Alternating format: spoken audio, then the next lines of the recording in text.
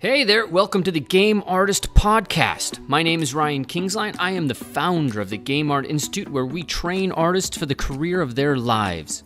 In this podcast, we interview amazing game artists to see what makes them tick and see how they got where they are today.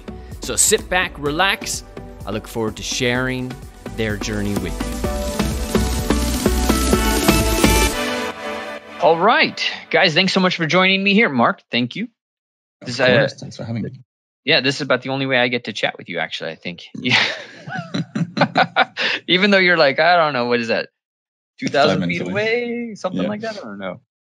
All right, guys, welcome. I have Marc Brunet with me here, who's the founder of Cubebrush, and he's also got an awesome art station here.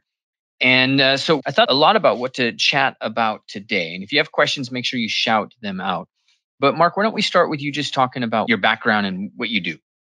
Yeah, well, what I do, I am founder and CEO of Cubebrush, and that's what I do most of my day.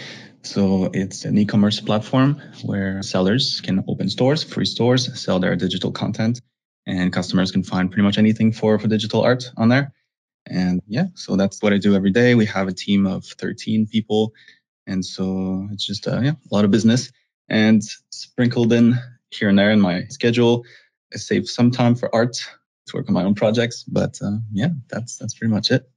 Oh, great. I always hear from Mai that you're working. Like it's afternoon, Mark's drawing or painting. Yeah. When I pick the kids up. I work a lot. It's fun. So I heard you had this like crappy game job and you quit it at this like ridiculous company. Oh yeah, you mean Blizzard? Yeah, just Blizzard, whatever, right?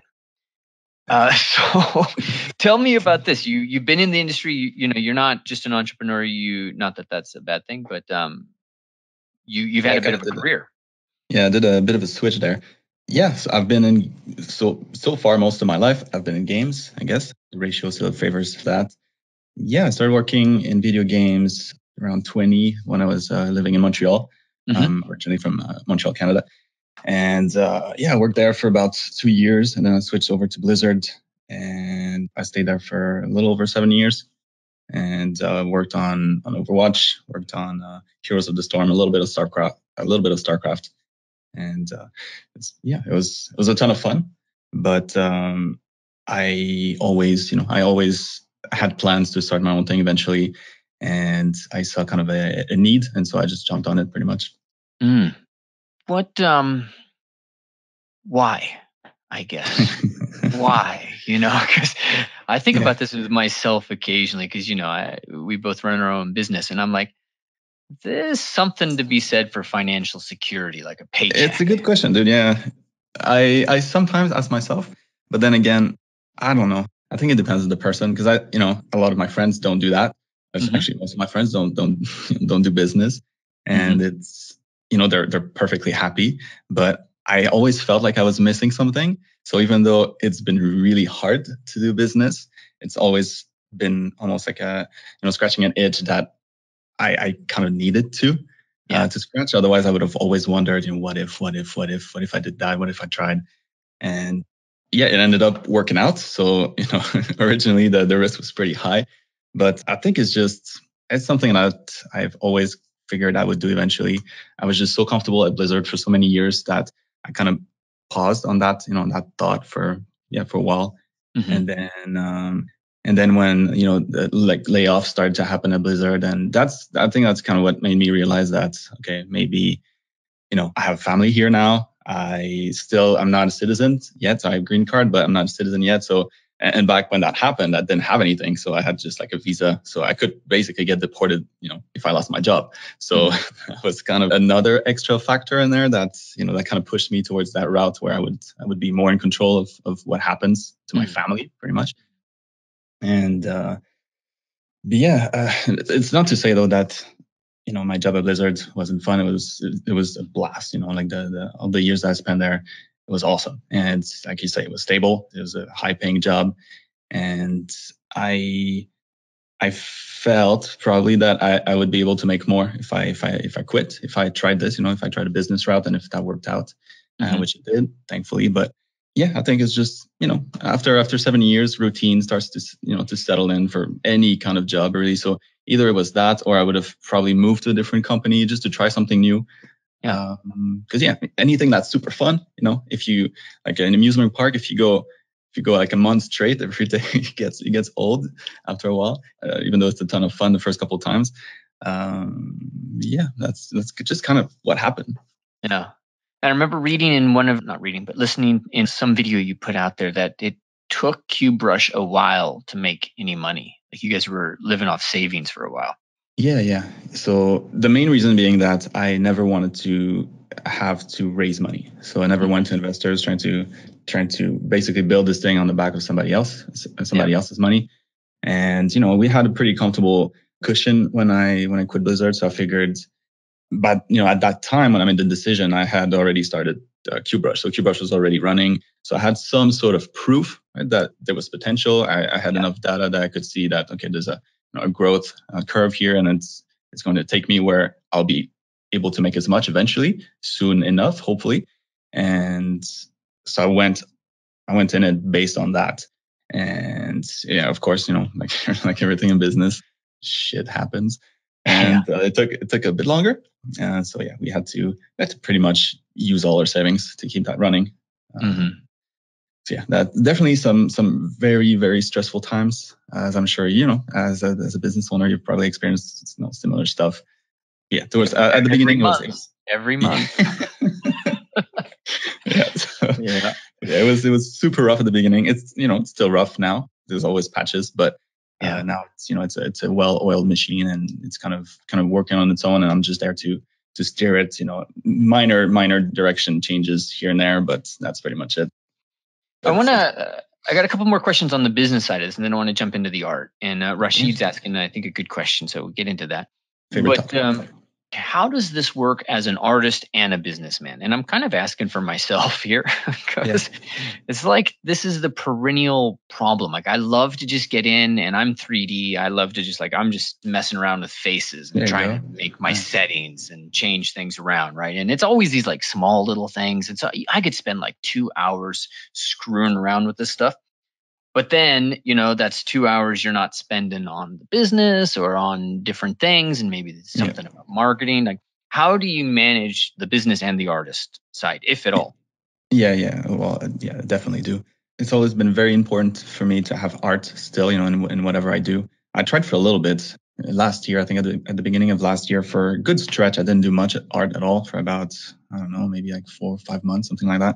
And I wasn't depressed, but it was just, I don't know. It's like I didn't have my stress relief, or I didn't have my, like the one thing that makes me really, really happy, and that was not taken away, but I wasn't doing it for a while.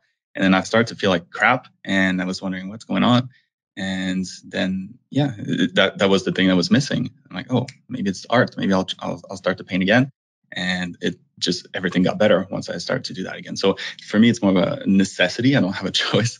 Otherwise I'm too stressed out. And I don't feel happy. And so the way I manage it, I have most of my day. So a good 8 hours a day is reserved for business. So I'll go over like in the morning, look at customer support stuff to see if anything happens, if anything keeps coming back. And then we schedule tasks to fix that. We respond to a couple emails. And then it's meeting with my team. And after that, it's various work, business related. It's either there's so many tasks. As a business owner, that's every day is pretty different. But sometimes it'll be like reaching out to different people, reaching out to different companies, trying to get them on the platform, trying to deal making pretty much most of the day.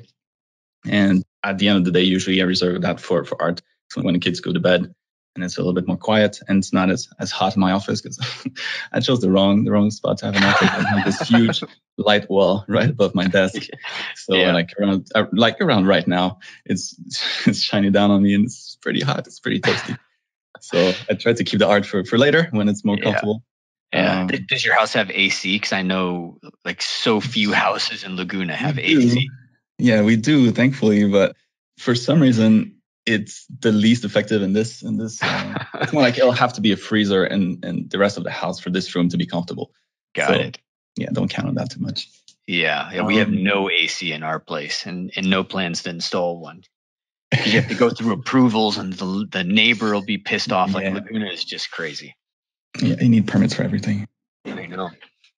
So is there a favorite part of this that you like? A favorite part of the, let's just say favorite part of the day, like some part that's enjoyable, not the art. You can't cheat. That's obviously the favorite. Okay. No cheating. I really like customer support, which might be strange because probably everybody that does that for a living and they hate their life. But I actually really enjoy that part of the day. Like connecting with customers, seeing, kind of what they need, what's not working for them, what's working for them, and kind of acting on that. And I think the best is when we release a feature that a lot of people have been asking for and it's well received, right? It's almost like, releasing a painting or submitting a painting to your portfolio and everybody likes it. It's a good feeling. And I think that would be that. And then just browsing the platform, like selecting different things to be featured and looking at all the amazing products that pop up every day. But strangely, it's customer support for the most part. And then the other one that I also really, really enjoy would be the more creative part of the business where we design new features. So that's heavily, I do a lot of the product design, product development. And so, working on different mockups to then hand off to my designer and trying to find like things that are going to make the website better, designing different things, arranging stuff. I love this part because it's more artistic, and those would be the two best ones. What I don't like usually, if it's not customer support, just random emails to different companies or like third parties, and I hate all of that. The negotiation and not my favorite. That's the part that I hated dealing with artists when I had to bring them in. And then we'd enter into negotiations. That, oh my God, I just like that drove me nuts. Well, actually, I was gonna say because before Cubebrush was in its current state, I had another website before that. It was nothing like like your website, but it was kind of similar in a way where we would get different artists to create content for the website. And that part dealing with artists. It's weird to say that because I'm an artist myself, but it's hard. they don't move. Delays all the time, and I don't know. So I'm happy now. I don't have to handle a lot of that anymore. I have them, thankfully, so they do it. All right. Well, one more question here on Cubebrush, and then let's jump into the art because there's a lot of guys wondering. So there's marketplaces out there. There's a lot of them. And so is there something specific about Cubebrush that you guys like, how you position yourself? Is there something specific about the art market that's important? What is your thought there? Yeah. So originally we were the first marketplace for everything CG on the internet ever. Since then, ArtStation, they kind of, got heavily inspired and did the same thing. But our main thing really is that we're a curated marketplace. So pretty much everything you find on the website is good stuff. You don't have to shuffle through a lot of subpar assets to find maybe like the one gem that you really need. And so there's that aspect. And also the profit share that artists make is highest than anything out there. We have this affiliate partnership feature now, which essentially gives you, 10% of everything that you refer to any sale that you're able to refer to the website. So if you're a seller, on top of having your own store, you whenever you share your products, people can click on your links, they visit your store, they're like, oh, that's cool. They might buy something from your store, even if they don't. Whatever else they decide to buy ever, after clicking your links, the affiliate will make 10% of that, and the seller also will make 10%. So basically, if you're a seller, you share your product online, and if somebody clicks on your stuff, buys it, you get 95% of the profit if it's your own content. So you did all the marketing, you shared your stuff, you keep all the profits. And if somebody purchases something on somebody else's store, you make 10% on that sale. So even though it's not your store, because we referred somebody to Cubebrush, essentially you helped us with our marketing, then we reward you with 10%. So as sellers have that already, which, if they're popular, this means that their profit share can rise above 100%, which is, that's not a thing. Normally, no other platforms have that. And then, if you're just an affiliate, you don't want to sell anything. But if you're an artist, you have a big platform, maybe you're popular on Instagram or something like that, and you want to make money, you can, you share any Cubebrush link and you make 10% on those sales too. So Yeah. Okay, cool. So let's jump into the art now. We're looking, there's a lot of freaking art, man. This is awesome. A couple of questions that come up. Let me see. I'm old. That's why. Rashid's asking, any specific influences that help you develop your style? Initially, Dragon Ball. I said I'm old. I'm not that old. So Dragon Ball was a big thing when I was younger. That was a huge influence. And the art booklets from Diablo and Warcraft, those were my two main influences. So a little bit of Japanese culture in there, a little bit of Western culture kind of mixed together. And that's really what I loved, and that's kind of stayed the same way. So along the way, as I was growing up, some artists left and right kind of inspired me, but nobody that I can really pinpoint other than those two that I mentioned. So it's been just, like maybe some artist has a cool color palette on one of their paintings. I'm like, oh, that's nice. Maybe I'll try to do that for something else later. Yeah, that was it. I feel like I've had so many ideas in my head. I barely have time to paint them all. So I haven't, I rarely go on ArtStation. It's not updated at all. I should probably put a bunch more stuff on there, but yeah, I don't know. My brain is my ArtStation almost. Hyun Tae Kim maybe was another one, Korean artist when I was younger, just because of his anatomy, stylized anatomy, the way that he paints. Yeah, I don't know, a lot of artists have a list of names that inspire them. I never had that. And maybe it's because I don't look at the names and I don't save the names. I don't try to remember them. Maybe I should make more of an effort. But yeah. What are some of the common mistakes that people make? And not common, I mean, it's a little bit easy of a thing to say. What are some of the biggest issues you see people making as beginning concept artists? Let's just focus on concept right now. You mean when they find work, or before they find work? Before they find work, they're educating themselves and they're trying to put themselves in a position to get a job. What are some of the common mistakes that they make? They spend too much time on something, or? I mean, so there's different levels, right? So the portfolio as a whole, then the pieces themselves. Portfolio wise, the biggest problem that I see most people have, and I mean that most people, is that their portfolio is not tailored to what they want to do enough. So let's say let's say you want to be a character artist, right? A character 3D artist.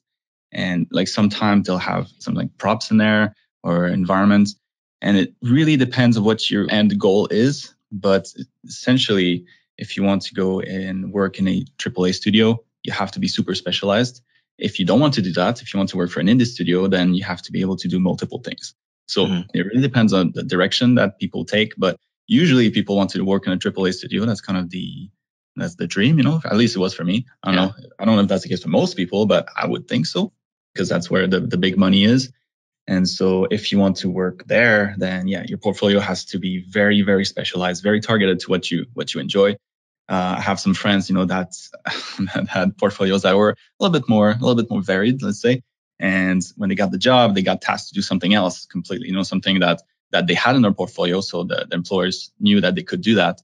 And they brought them on as let's say a character artist, but they ended up doing a lot of props and maybe some environments. And that's not at all what they wanted. That's not what they love. So make sure that your portfolio represents exactly what you want to do and focus on that thing.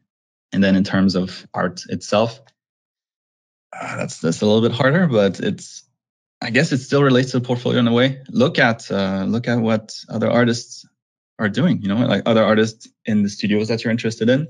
Let's say you want to work for Blizzard, look at, go on ArtStation, whatever other website, and find the portfolio of artists that work on those teams. The name's pretty easy to find. You can, look on Facebook, whatever, find people that work at Blizzard and try to look for their portfolio.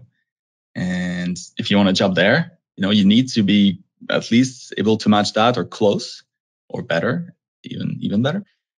But it's just having a portfolio that's tailored for what you want to do. It seems obvious once you've done it for a long time. But as someone who's starting and trying to find your direction as an artist, maybe that's a little bit more abstract of a concept, or maybe it's not as obvious. I don't know. Yeah, I get that. And but if you're just starting out and somebody says focus on what you want to do, part of it you're not quite sure what you want to do. But at the other part of it. But do you think so? Do you think that's true though? Because I don't know. I always do the same test. When somebody tells me that, I'm like, okay, close your eyes. You have a blank sheet of paper. What are you going to draw right now? And there's always a preference, even though you might not be the best at that, maybe you're really good at something else, but that one thing that shows up in your mind, like the first impulse kind of thing, that should be what you go after. And that's kind of always what I've done. I never really worked on environments because it wasn't really my calling. I was fascinated with characters. So I was lucky in that sense because I knew what I wanted. But even the people that say that they don't, there's always a preference. If you dig deep enough, you can always kind of tell, okay, so you like this and this maybe a little bit more, and then you like this and this and this. And that essentially means that you like characters better or you like environments better. So I think just like self-reflection or talking to maybe more experienced artists to help them figure that out. The sooner you do, the better, because otherwise you're wasting time. Does it maybe come down to confidence too? Because maybe people put stuff in their portfolio because they're not quite confident that they can get the character job. Let's say that's their dream. Yeah, I'm sure there's some of that. Yeah, but it's hard because back when we were kind of growing as young artists, you could hardly find something like this, right? Something like ArtStation, something like CG Society. It was just starting pretty much, and there's no Instagram, so it was a lot harder to feel inferior, I guess. Right now you open your browser and you're like, oh crap, there's so many talented artists everywhere. What am I? How am I going to get there? How long is it going to take? But back in the days, you kind of were clueless about it. How many artists there are? Maybe 100? Who knows? I have a shot, I'm sure. So that's great. Kind of much harder to feel inferior. I love that. Yeah, exactly. Very easy today. Yeah. I don't remember ever asking myself that question back in the days. And it's because, there was not much to look at, some forums here and there, but to find stuff that was really, really good, you had to dig, it was some work. Right now, it just jumps on your face everywhere. Yeah, it does. So how do we know when we're ready? How is an artist supposed to be like, okay, I can get a job, because as artists, we're always seeing the problems, we're always seeing the work, we know where we've got to go. How do we know we're ready? So I might not be the best person to ask this question to, because I don't know. I've never had to apply directly. So I never really was put in the position where, okay, is my work good enough to apply to a company? And instead I was just kind of doing art, and it's more like I started to see signs that there was potential there. So that's what kept me going long enough that I was eventually offered a position. But I don't know, to find when you're ready. The most obvious way would be to, again, look at what other artists, maybe other junior artists, in the companies that you're interested to work at. Look at their portfolio, look at yours, compare, how far am I? Is it pretty close? Is it comparable? If that guy got hired with that portfolio and your portfolio is kind of similar, there's a good chance that you're ready to.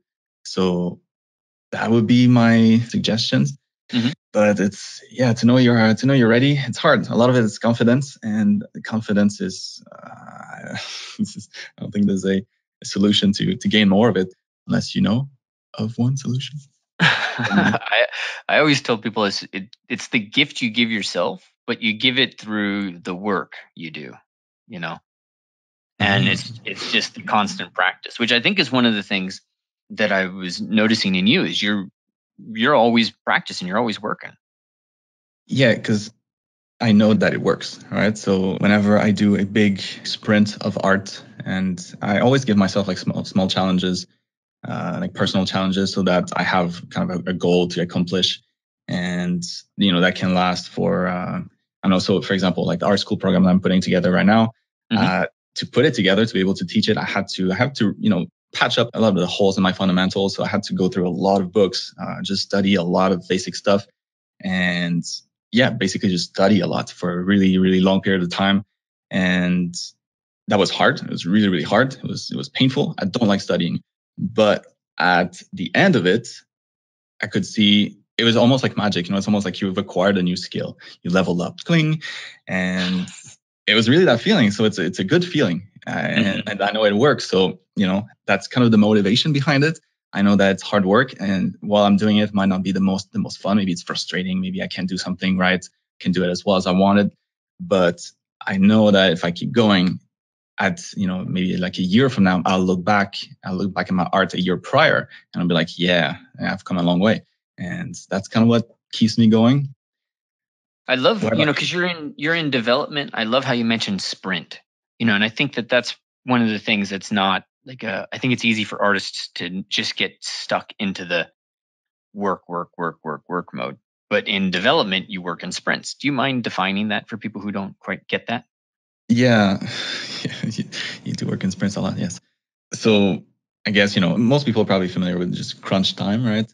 Work. Mm-hmm. And it's basically when the game maybe is falling a little bit behind on schedule, or maybe you want to hit a release date, or there's like a patch coming up and you're not quite there. Like the team will probably miss the deadline or the checkpoint if they don't hire more people, and usually they don't. Instead, they'll just ask their employees to do more time, work overtime. And it works for games, right? So people just stay a little bit longer. They power through like a certain amount of time. And then after that, the sprint is over. The game is in a good spot, and then you can move on and you have like a final product a little bit sooner. So, working in sprints as an artist, it's not always comfortable, but it's kind of the same. So while you're doing it, it can easily be seen as a chore almost, but you know that at the end, there's the reward. So all the work that you're doing, it'll pay off. So I don't know if that's what you were asking, but yeah, that's kind of how I see it. Got it. All right. So we've talked a little bit about how do we know when you are ready. We talked a little bit about sprints and process. I think it might be wise for us to talk a little bit more about process to help people kind of understand a little bit. And I think one of these, if I remember right, actually shows process. Is there one of these that you would recommend that really walks through process? A lot of them do, but it's like in the form of time lapse, like I don't think I talk over, but yeah, like this one, I think. So when you're starting with this, one of the things that I think is kind of interesting to document is process, but specifically, how, well, if I look at it from my perspective, it's like, how do we finish things and how messy are things in the beginning? That's actually where I'm kind of going with this. Yeah. It's easy, I think, for us to be judgmental in the beginning of processes, but process in and of itself is really designed to organize chaos. So like in my beginning, my process, I'm very chaotic, and yours is rock solid and all that stuff. But if you could talk about the process and how it works and that notion of it, I think it'd be great. Yeah. So like process is something that is painful for everybody. I think everybody there's the final result, like you're saying. The final result is one thing, but the process together is another part, of the battle. I still feel like my process, and this is actually, I consider this to be old, like the one that I'm painting right now. So I see a lot of flaws. I see a lot of problems in it already. Yeah. But I think as you get better, the process, so it almost adds double. You only imagine the end result, but as you're working towards that, you can see that it's going well. And I didn't have much of that at all, when I was a younger artist. So I would just start something and it would be complete chaos. And I'm like, I don't know if this is worth continuing. I have kind of an idea in my mind, but what I'm seeing right now, my canvas really doesn't look like anything. And so it's almost like, you got to try, and maybe likely it won't work. Usually it didn't. But yeah, it was kind of that, I don't know, like ignorance maybe. I didn't really have any expectations, or not that high of an expectation for my work. So something that actually helped me, and it's good that you're playing the video, because I look at those recordings every time I make one, like multiple times actually. And so I'll not only be critical of kind of the final results, but also the process. Because in a way, I'm uploading this on YouTube. I want people to be entertained, maybe, at least. If they can learn something, that's a bonus, but at least have it be entertaining. And so if the process is super messy the whole time and it only comes together at the end, I don't know, I feel like this is not as interesting maybe. So I've been working a lot on that, trying to make the process different steps, clear steps. Okay, I've reached this. Now I'll move on to the next one. Kind of what I did now, I finished the sketch. Now moving on to like cleaning up the sketch. And then after that, I'll move on to colors and then final polish. So yeah, I don't think I had that as much when I was working on 3D, because I don't know, like in your case, right? Like you work on personal art most of the time when it comes to your 3D work, even though, it might be related to the business, but it's something that nobody asked you to do it, right? So you choose to do it on your own.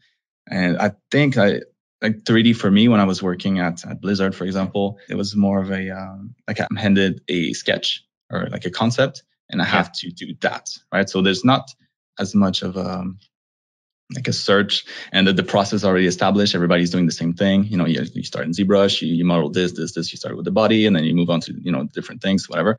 And then the rest of the process is kind of set in stone, so you don't really have to think about it. But yeah, for personal art, it's a little bit different. But what I think helps in a sense is if you put yourself in that same scenario, even if you don't need to, put yourself in a scenario where you're going to be working. Imagine that you're working in a production and you have like a concept that's handed off to you. Maybe you did it, whatever, but go through the process as if you were working for real. So hit the different steps, you know, maybe I'm sure you can learn that stuff, the different steps, and go through the same thing. And that's essentially what you're going to be doing at work if you end up working in 3D. So the same with 2D. You know, if you don't know what to work on, if you're looking at your canvas and you're like, well, what should I do? Create a fake project for yourself, you know, whatever it is, like a fake game. Maybe you're working on a game and try to come up with a random game that you think could be cool, and start working on art for that game, even though it's not a real game. It's just like the project itself. It adds a lot to the process. Mm-hmm. Got it. I feel like. Yeah, and you mentioned you review these things and try to look at it with a critical eye. How does it work for you with the critical eye, but not being like a jerk? You know, you know, constructively criticizing yourself, because you're also like, you know, you're kind of like me. You know, you're just here working on your own off to the side. You don't have necessarily a team per se, right? Or am I wrong? For art, you mean? Yeah. Yeah, no, it's just art is just something that is like the fun part of my day, the most fun part of my day. No team. But when you're in a studio, you got a team, you got deadlines, you got, you know, there's a lot more that keeps you internally moving. Yeah. So I found it easier outside of that, you know, when it's more personal work to have that negativity creep in. So is there something that like you do that helps you with the negativity? Yeah. So you mean like looking at like you can't do something or you can't do it as well? Yeah. Hitting Instagram, hitting ArtStation, and, you know, feeling like crap. Yeah. Yeah. It's more like when I'm at where I'm at now, I know what it takes to get there, even though I might not be there, right? I know process. I can gauge the amount of work, the amount of study that'll take me to get to that level if I'm not there yet. So if I look at a piece of art and I'm like, wow, this is freaking amazing, way above my level, but I'm really bummed down about something that's really, really good. Mm-hmm. And it's something that I hear from people, you know, that they look at art that's really, really good and they get almost like depressed. Like, I'll never reach that level. Yeah. And right now it's a little bit different. So my take is more, okay, I know that it'll take me some time, but I can get there if I do this, and that. You know, I know the steps to get there. So I think that's a huge factor. So looking at these videos, you know, hopefully it helps others kind of go through the same thing without, like, they see the process, you know, they can see how it's done. And so hopefully they know that, if you do more and more and more and more and more, you get there too. But yeah, that makes a lot of sense. Just being aware of process and thinking of it as process. Yeah. And I think process is one of it's the least talked about thing. I tell my students a lot that, you know, mastery is not magic. It's just process. If you do the same steps that, you know, quote unquote masters do, then you'll have it. It just takes that process. And just to jump in on that too, I was, for a long time when I was working at Blizzard, you know, I thought I was pretty good, right? So I'm like, oh yeah, I found a job at Blizzard. I'm the shit. Probably they wouldn't hire me otherwise. But because of that, I didn't study much, you know, when I was working at Blizzard. So I did fun stuff, you know, stayed well within my comfort zone, and really, didn't study much, didn't try to improve that much. And the one thing that made me improve the most was when I started to work on art school and when I worked on foundation stuff. So like all the basics. And to me, that's been the biggest gain. That's why I emphasize the most now, because I've seen it, you know, for myself. It helps everything. It's almost like it multiplies your skill because it can be applied to so many different things. And instead of working on those specializations, if you just work on that can be applied to all those specializations. It's like you get so much for your time, your time investment. That's kind of what I focus on now. because that's. What are the basics? Like, what do you mean when you say that? Are we talking anatomy? Are we talking? Yep. Anatomy, perspective, just seeing volumes in space, foreshortening, all those kinds of stuff. Anybody can do it. This kind of stuff that they teach in school, and a lot of people probably feel, and I felt the same way too. But a lot of people just feel like it's like a chore. I have to get through that, and then I'll be able to move on to the cool stuff after. Mm-hmm. But it's really not the right way to look at it, I think. I was talking about like leveling up, feeling like you leveled up in art. It's always a feeling that I get after working on fundamentals, less like specialized skills like how to render water or whatever. You don't get much of that feeling then. You really get it, or at least I really get it, when I work on a good stretch of fundamentals. And like in my case, I do a lot of characters, so yeah, anatomy is probably the biggest. Is there because anatomy, I find anatomy is like it's a planet, it's huge, everything. So when we say anatomy, what does that mean to you in terms of being an artist and getting better? Like what's maybe you'll be able to relate to that. Yeah, I've asked myself that a lot because there's a lot of things, and if you're if I'm going to teach it, I need to have a good grasp on it. Mm-hmm. Probably a good idea, and I think. The way I see it now, it's almost like a puzzle, anatomy, where you start and you have like 1,000 pieces, and it's just super scary. How am I going to finish this? There's no way. But I'm not a big puzzle doer. I don't even know a word for that, but I don't do puzzle that much. But from what I remember when I was younger, you start with the edges or the corners or whatever, and then you kind of create the frame so that that all the other pieces that are left are going to fit in that, and then having kind of like those sides first and that frame first done is a good motivation. And you kind of I treat anatomy the same way. So at the beginning, it's really, really scary. But the second that you start to look at those things and like the frame, like the skeleton, just the basics, how that works, and then you start to add more and more pieces. And the more pieces you add, the more the picture becomes clear. And even though it might not be at the end, if you have enough pieces in there, it can be just half the pieces, but you can still have a really, really good idea already. And I think it just speeds up over time. Like you get increasingly faster or increasingly better at anatomy. Mm-hmm. Just because you're starting to see more of that picture in the end. And the last steps is just adding those final pieces. That takes your whole life pretty much. But I see it that way. It's very, very scary at the beginning, but it starts to make sense. It's hard to imagine that it ever gets to that point, if you're just starting, but it really does. I love that, actually. Thinking of it in terms of a puzzle, how important is the verbiage to you?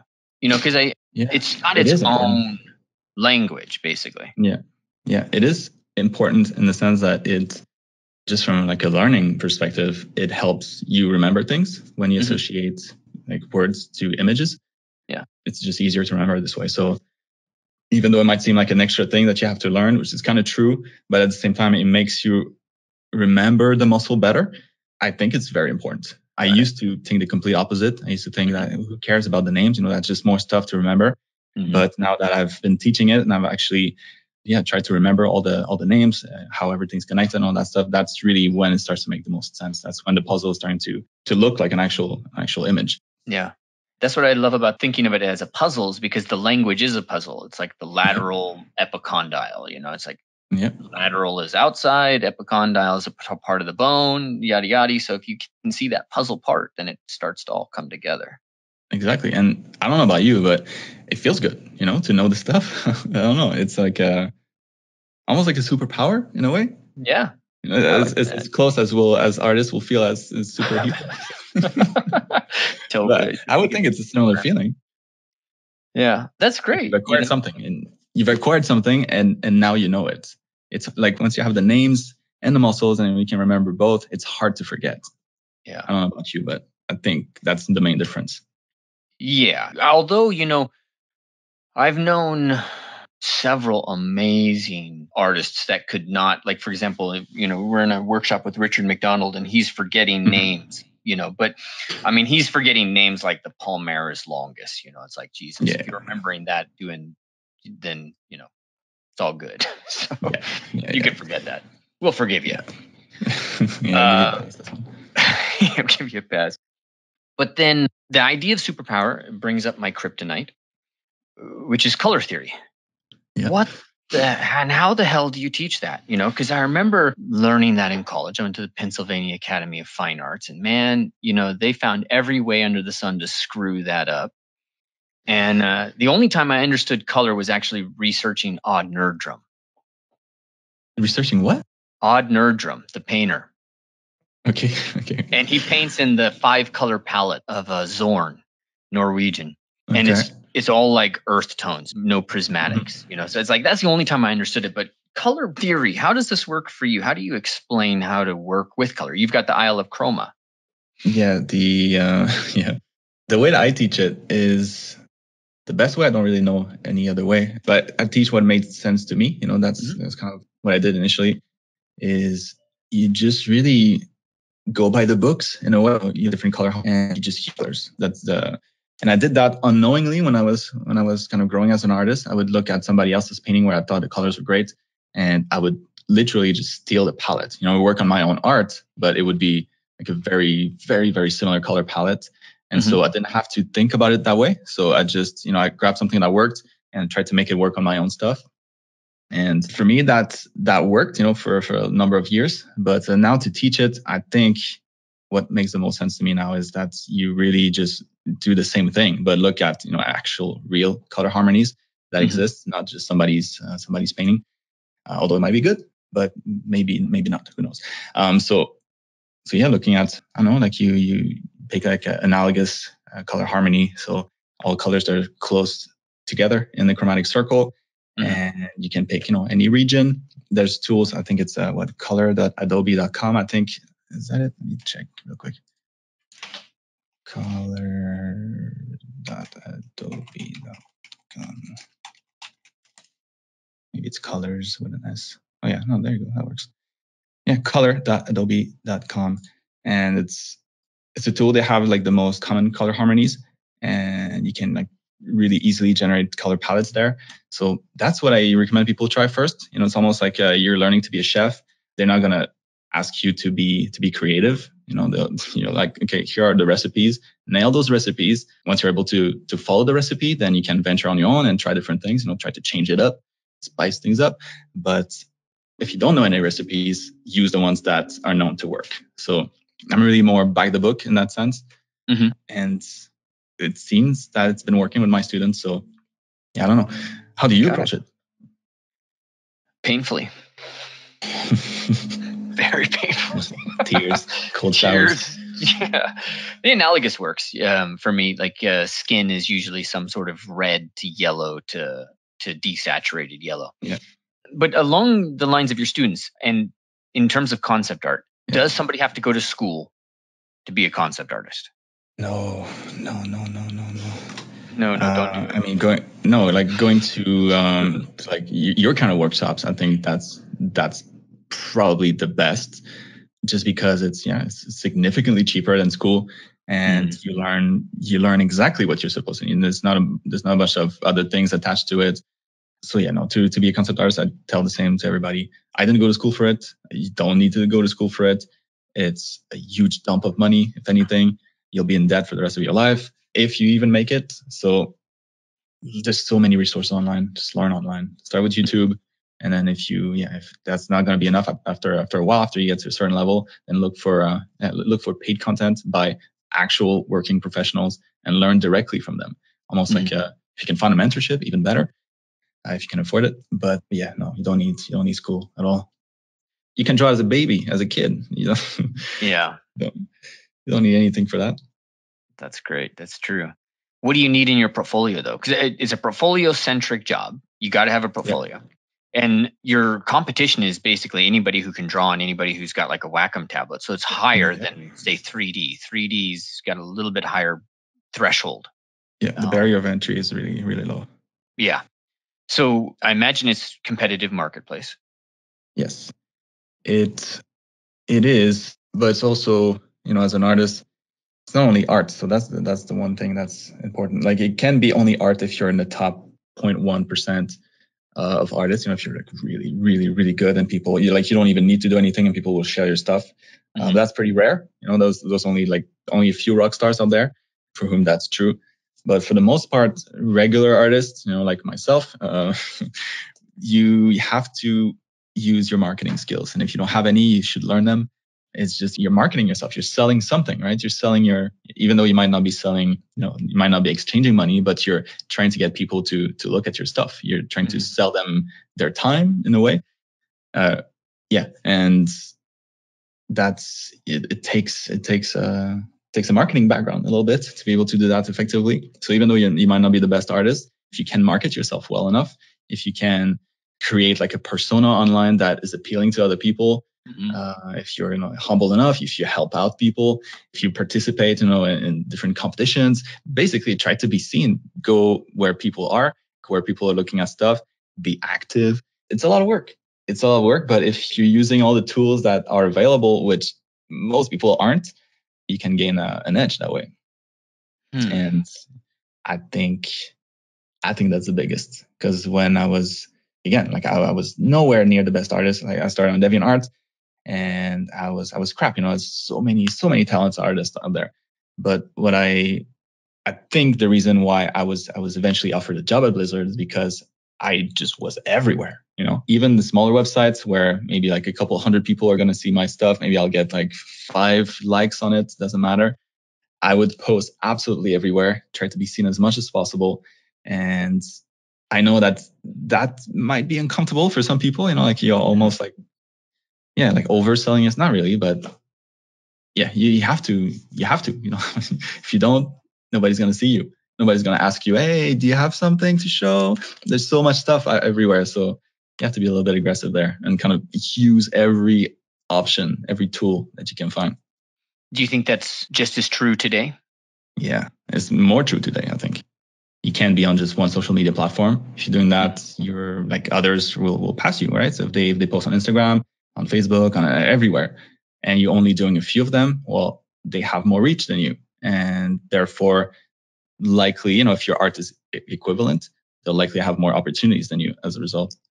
So yeah, it's use every tool. It's a big part of it is marketing. Like I would say about half the time that you spend as an artist will be dedicated to just commenting on other people. If you give good feedback, people will notice you and like, oh, who's that guy? Click. It's almost like a free way to insert a link to your portfolio. If you give critique to somebody, if it's a good critique, I know, like for myself, if somebody gives me a good critique, I look at their stuff. I'm like, who's that person? You want to know, is that person any good? Is that person not good? Regardless, you click on that person's name and you go check it out. And that's a click they would have normally not gotten if they hadn't commented. And so, yeah, it's like a way to insert yourself in the spotlights. So it takes some time. It takes time out of your day, but it pays off in the long term. It's a great point. One of my marketing consultants calls that farming. You go out and you just post comments and and then that leads people back to you and to your site and all of that. Yeah, like plant seeds everywhere and maybe something will pay off. Yeah, like exactly. That. Yeah, it's interesting that you bring up that it's not really about being the best artist in some cases. And I think this is an important conversation I have with my students, because I feel like as artists, our goal is to be as awesome as possible, to be better. Yeah. That's our internal goal. Like, I don't know any artist that's like, I'm just going to like screw off. I mean, nobody I train or work with. We want to be the best. But then it's easy for us to also be like, well, I'm not ready. I'm not going to post. I'm not going to share until I'm better. And then while that's happening, I see other people go and just get the job because they're out putting themselves out there and they're presenting themselves and they're being visible. And as you said, getting reach. And so you have to have this balance. Otherwise you're in an ivory tower and you might be great in 5 years, but you're in a freaking ivory tower. Yeah. I know, because a lot of artists are introverted. So this is like an uncomfortable thing to do, like to market yourself so directly, so obviously. But this is beautiful cross-hatching I'm seeing, by the way. I mean, this is just, I love this. It's like a field day for cross-hatching. Yeah. Sorry, I interrupted though. You were saying it's uncomfortable for people. Oh yeah. It's especially for artists. It's something that's hard for us to do. We're not salespeople, really. Yeah. At least I sure wasn't. Complete introvert. I'm much happier at my desk, working on my own stuff, not talking to people. I love it when I talk to people though, but I'm not. If I have to do this all day long, it's draining compared to like outgoing people, where it's actually a refill of energy. If you go out there talking to people, it actually gives you energy. For me, it's the complete opposite. Not to say that I don't enjoy it, but it's draining over time. So it's hard, for somebody in a position like this to actively put yourself out there, try to look for ways to show off in a way. That's there's a little bit of that. Yep. It's like, hey, here's what I did. Do you like it? If you like it, cool. Yeah, that's one thing that I wish I had a better tip for it. It's just, you got to do it. If you don't do it, you won't make it. So, yeah. There's too much competition. You got to be visible. Exactly. You don't have a choice. If you don't do it, you're not going to make it as an artist. You might get really, really good, work on your own stuff, but nobody's going to know about it. And you won't have those opportunities that other people have. Yeah. That might be completely inferior to you, in technical wise. Yeah, absolutely. Edison, I'm actually glad you're here. Edison's one of my students. Edison, this conversation is really important for you about the reach posting, actually, and because you're doing so many awesome things, but are you doing them in 6 different forums and all over the place? All right, man, this is great. So is Mai introverted as well? Mai, no, she's a complete opposite of me. That's the way Sonia is. She's like, she recharges talking to people. Oh my God, I was just like, yeah, you're kind of like me. It just does not work. Go to a party or go to those the family things. Like, what was the last family thing we were at school? Yeah, that's Well, lots of talking. Yeah, talking with other dads and like, oh, kill me now. No, don't come this way. No. Crap, I have to engage. Yeah. All right, my friend. Well, it's been great talking to you, and thank you so much for sharing your wisdom and your advice. It's a pleasure. It's time went really quickly. Happy to be here. Thanks for having me. Absolutely. All right, guys, Cubebrush. Head over to Cubebrush, start your stores, and produce awesome content there. That actually fits into the whole marketing thing. Make sure you're producing awesome content because that makes a difference. Even if you don't, you can be an affiliate. So that's the other part that's cool. Because even if you're not a content creator, you can still be a partner on Cubebrush and just share cool stuff. Let's say you finished a painting and you used somebody else's brush set. You're like, hey, I did this painting with this brush set. And that link is going to be an actual affiliate link. So when people click on it, if they buy anything on Cubebrush, doesn't even have to be that one asset and that one brush set. You profit from it. So a good way to kind of monetize your fan base, if it's growing. On top of being a seller. Just wanted to add that. All right, Mark, thank you so much, guys. Thank you so much for being here. And I guess I got to jump into a class. I'm a little late for a class. Yeah. Get to work, man. Get to work. Slacking off. All right, Mark, take care. All right, bye-bye. Bye. See you guys. All right. So I want to thank you so much for being here, for taking the time, and for listening to this podcast. And I want to ask a couple of things from you. Number one, make sure you leave a comment or you rate this on iTunes, Stitcher, wherever it is that you're getting this. That's going to make a big difference in helping us get the word out and get people to know who we are. All right. The other thing is I want to make sure you know where to find us. So you can head over to www.gameartinstitute.com where you can learn about our flagship program, which is the Game Artist Bootcamp. This is designed for those who are really looking to move the needle on their career and really lock in that job. You may have gone to school and learned a bunch, maybe haven't learned a bunch. But at the Game Art Institute, the primary focus we have is the very specific industry skills the triggers that you really need to hit in that job interview. What are the specific things that they're looking for? That's what we're going to be training you on. We're taking applications right now for environment artists and for character artists. So make sure you head over to www.gameartinstitute.com and apply today. That way we can have that conversation, make sure this is a fit for you, make sure that you're a fit for it, and if everything is perfect, then we will sign you up for that right away and get you into your training and start moving the needle on your career. All right? Thank you so much again for being here. Take care. Have an amazing day.